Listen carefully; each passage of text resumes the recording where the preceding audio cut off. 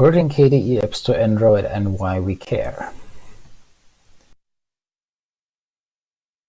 My agenda for today is, first I want to explain why we care about Android, because after all we're writing our own Android competitor. Why do we care about Android? Where are we now with supporting KDE software on Android? How hard is porting things to Android? And most importantly, how it is done. Why do we care? Android has definitely more than 1 billion, maybe even more than 2 billion users. That's a lot. That's about 1 billion times more than we do. And this includes most of us at the moment. And porting our apps to Android is a very good opportunity for us to be able to actually test our own applications in a day-to-day usage, which is a very important part of developing them. And it's also a good way of growing the number of users that are maybe don't even want to use Plasma Mobile, but still want to use cool privacy-respecting applications on Android. And every user is in some way a potential contributor, so we can also grow the number of potential contributors. Where are we now? We have 28 applications built for Android on the binary factory. Actually, it's 29 because I didn't count Krita, because Krita, being Krita, does its own weird thing and it doesn't show up in our usual Android view. But apparently it works on Android. 7 of them are on Google Play already, and 3 of them are on F-Droid. So before anyone tells me that, oh, why are we so much more on Google Play than on F-Droid? F-Droid is much better. Yes, I agree, but it's also having things on F-Droid, getting things there is a bit more involved, because on Google Play we just create an APK and upload it there and be done with it.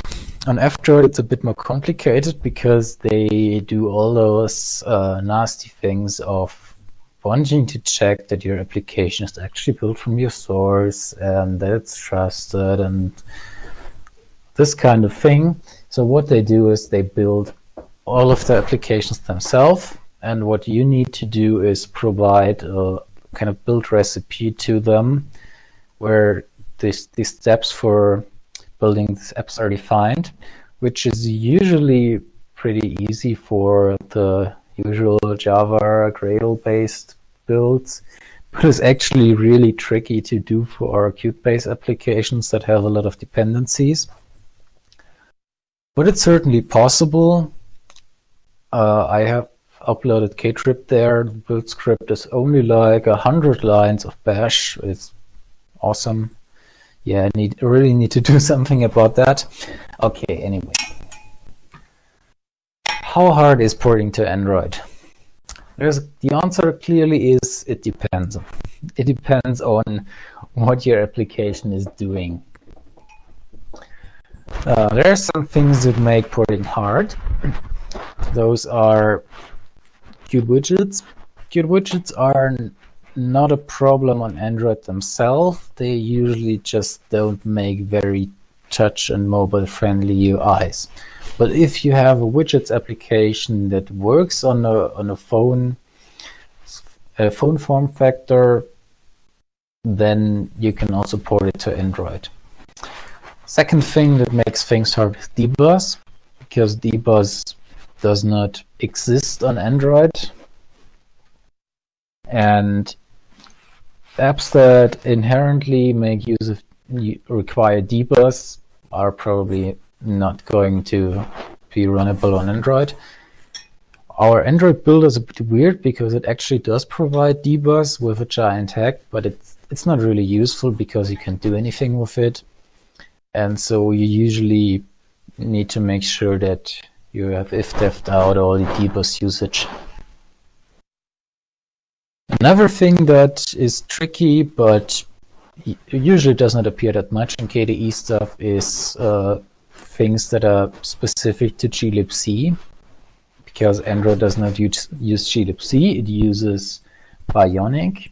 So sometimes things can go wrong there, but since there are other distributions that don't use glibc, it's usually not a problem in our software. Something else that makes it hard is weird build systems. Our stuff is usually fine. It's mostly third-party dependencies that can be a bit of a pain, especially you need to be able to cross-compile things, which some build systems make harder than others. And what's also usually a non-starter is esoteric multi-process architectures, because on Android things are typically constrained to a single process, and usually also is very focused on the application is only running when it's on the screen. There are ways to run in the background, which gets increasingly hard to do. But yeah.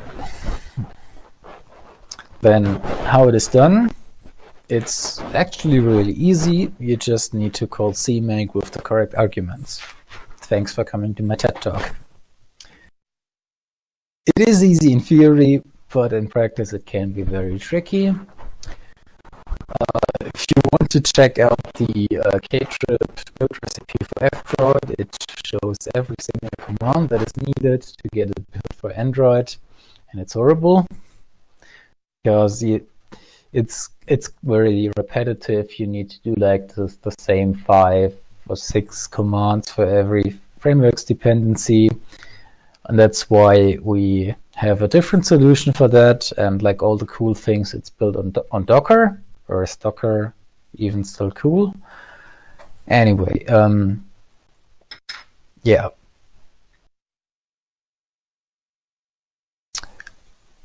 All right, so let's start this Docker container.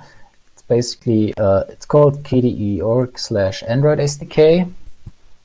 I have some volumes defined here so that I have my source code on my host system and just expose that to the Docker container.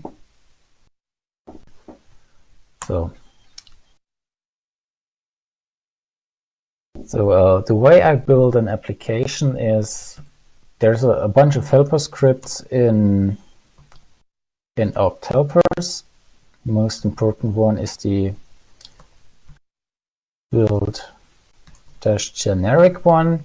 And here you just pass an application name, so for example Ktrip, and then it works kind of similar like KDE source build, so it downloads all the dependencies and builds them. That can take quite a long time on the initial build. In that case, it should be a bit faster because I've already built it.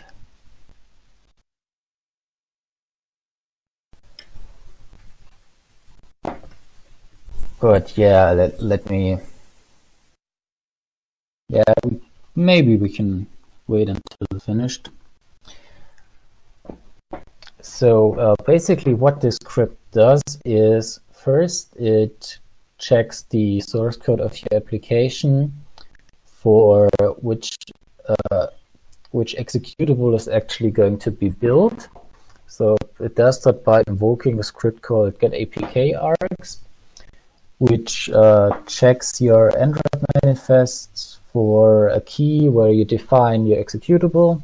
So if you have a project that defines multiple executables, you need to pick which one should get converted into the application. And what it does is it generates some CMake arguments for that are getting passed to CMake.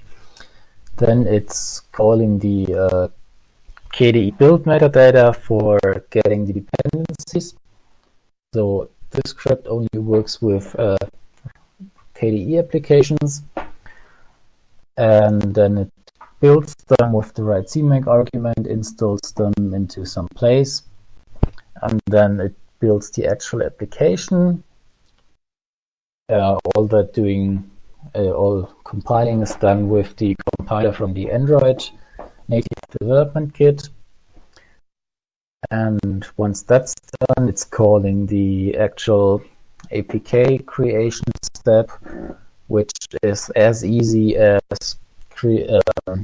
calling make create-apk. And in the end, there's an APK falling out that you can then install your device and have fun with it.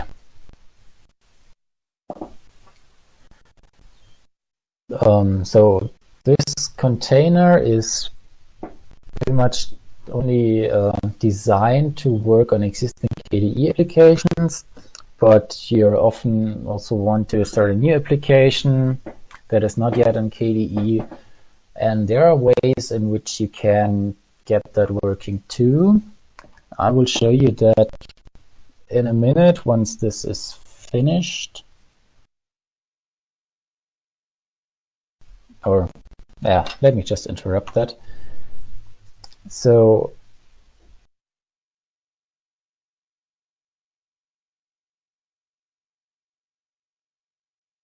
does the container deal with external dependencies for which the CI needs the custom JSON blob?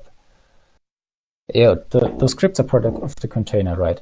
The way external dependencies work usually is when they are CMake based, it's really easy because there's a helper script called opt helpers build CMake, and then you pass in a project name, like for example libical, which is used for KCalendar Core, and then you pass in the URL to the repository.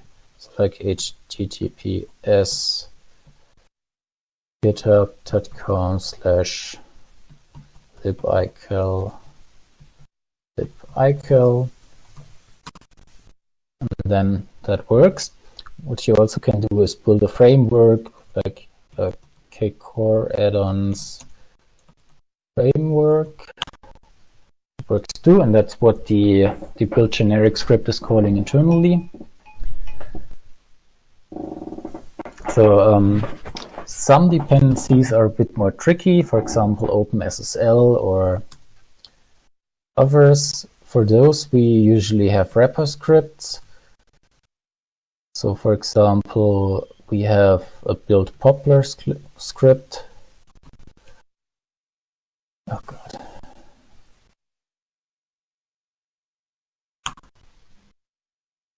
Which is just a bash script that does all the necessary steps to compile poplar. And if you want to use a dependency that we don't have a script for, you are encouraged to add a script.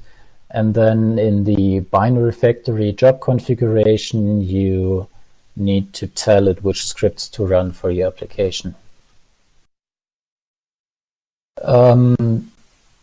So actually, in theory, the Docker container is very easy if you just want to get an application, which is just get an APK. It's just running the Docker container, and then in the end the APK falls out.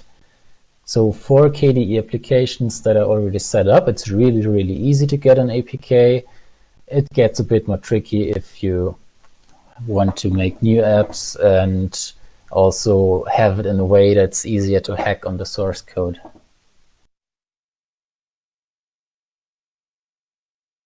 Also, the way the dependency specification works is in the JSON thing, you have this thing called dependencies, and they just write an opt helpers build poplar, and then automatically when Ocular is built, poplar gets built as well. All right, so let's assume we have our own application that we want to build that is not yet on KDE. So what I usually do is I call the opt helpers get APK args on some existing app, which, okay, just ignore the failed, that's not a failure. It gives you these two arguments, and then you replace ktrip with your own executable name. Then you copy that, and then you can just call the opt helpers build CMake thing with your app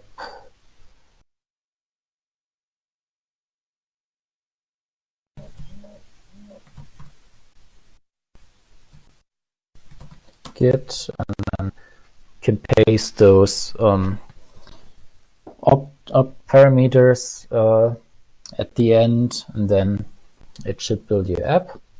And then what you also need to do is go into the then it builds everything but the APK, and then you can go to the build directory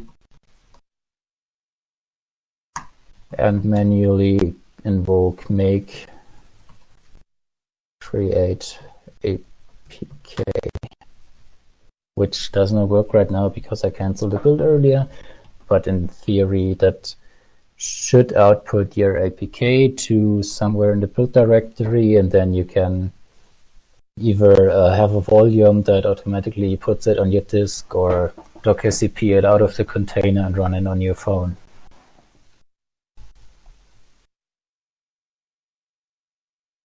Okay, let's go back to the presentation. Yeah, the whole article on the Docker container could use a bit of extension for all the tricks I just showed you. Okay, so now you want to port a new app. There's a few steps you need to do always, and then there's a few things you need to take care of if you're using certain patterns or things. What you always need to have is an Android manifest.xml, where technically you can do without, but yeah, you don't really. Usually I just copy that from some other project and then just replace the names because it's mostly boilerplate. There is a thing inside which sets the android.app.lib name thing, and that must match your executable name. And I usually put the Android manifest into a subfolder called Android. You can name that anything you like, but that's one of those parameters that gets set or gets extracted from this get APK args thing. So if you do that manually, you need to check that this is pointing to the right directory. And in the same folder as the Android manifest, you also put the Android specific Java source files, if you have any, and your resource files like your app icon, which you need to put into Android/res/drawable, and then you can reference it from the Android manifest with @drawable/ the file name.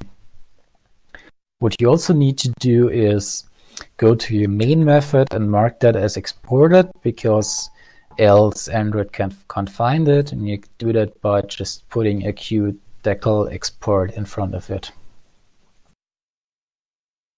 So when you start that up now, it hopefully shows up, but you will notice that it doesn't have any icons at all, which is bad.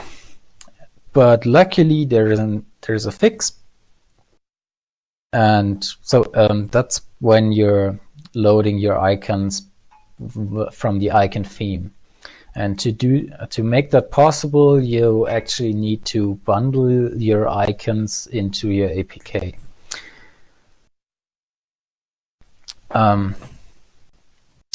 This is done with the Kirigami package breeze icon CMake macro, which yes, this automatically includes the icons that Kirigami uses internally, I think. And then you put that into somewhere in your CMake, usually with an if Android around it, And here is the bit ugly part where you need to specify every icon that your app uses in some way, and that should be bundled inside. It's a bit ugly, but I don't really know how it would be done better, because you don't want to bundle all Breeze icons, because then your APK size would be huge. And what you also need to take care of is actually including the Qt SVG lib, because else your SVG icons wouldn't be able to be rendered.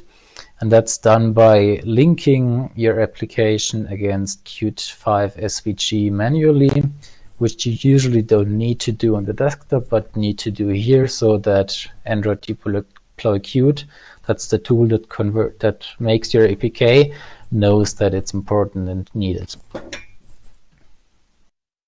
So what else needs to be done?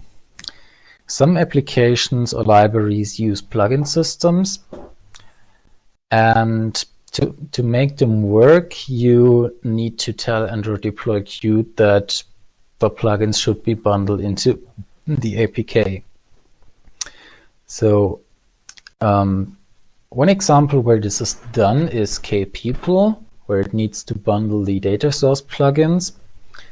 And this is done by first defining a kpeople-android-dependencies.xml file, where in the file you describe which plugins from which folders will be included.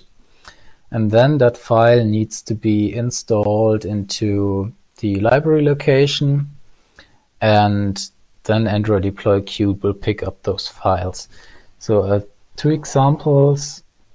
As I said, KPeople makes use of it. KPeople currently has an issue which I discovered while preparing for this talk, but I wasn't able to fix it yet. But the fix is quite simple. Is that with Qt 5.14, the way this is done changed a bit, and K-notifications actually does the right thing. So check the source code on that, on how it's done. Something else that can be tricky is file paths, because usually sometimes we assume files are present in a certain location on the desktop, but it's not true on Android, because on Android usually you can only see your own private file storage, but to access the general file storage you need to get consent from the user to do that. And this is especially tricky with QStandardPath's generic data location, which is not accessible by default unless you request a permission. So consider always using app data location for this kind of things. And if you have files like an image for the default avatar, then you shouldn't rely on that thing being present in the file system, but consider bundling those things in your resources. Sometimes you might need to write code that is specific to Android, or you have code that shouldn't be run on Android. In CMake, you can use if Android or if not Android to guard Android specific code.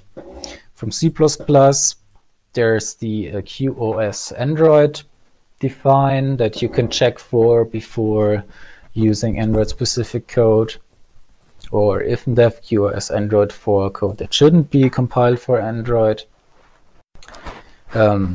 There's a Qt module called Qt Android Extras that provides some useful API for some basic things. For example, dealing with the Android permission system. There are Qt repos for that. And for some things, you will need to call the Android Java API with the Java native interface, which is really ugly usually. Qt Android Extras has some wrappers for this kind of things that make it a bit less ugly, but it's still not really pretty.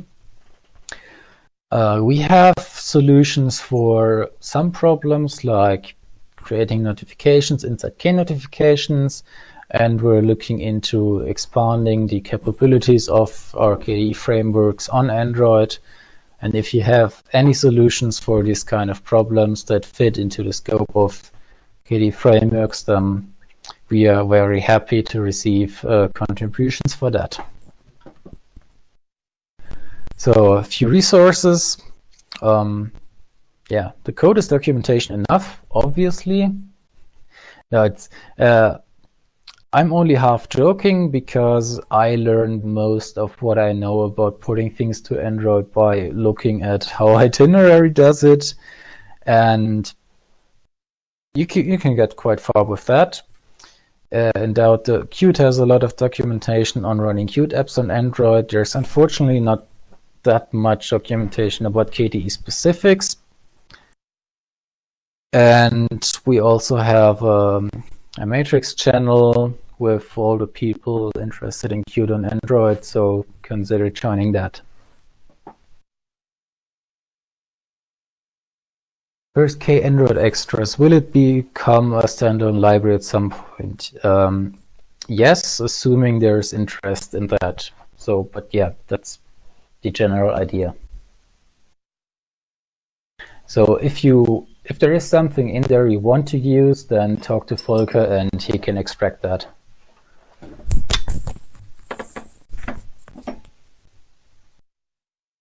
All right, questions?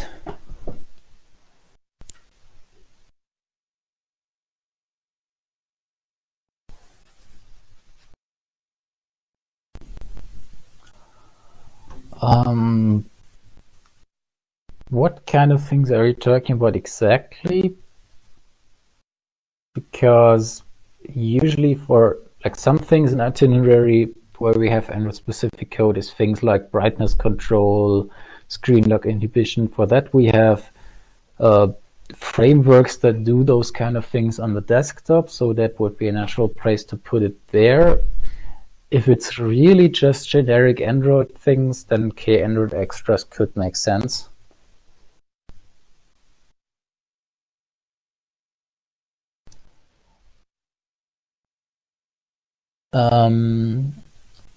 What I usually do is adb install and then the APK. There's also a target in the make file that is called make install APK or something like that, which should send it to the phone automatically.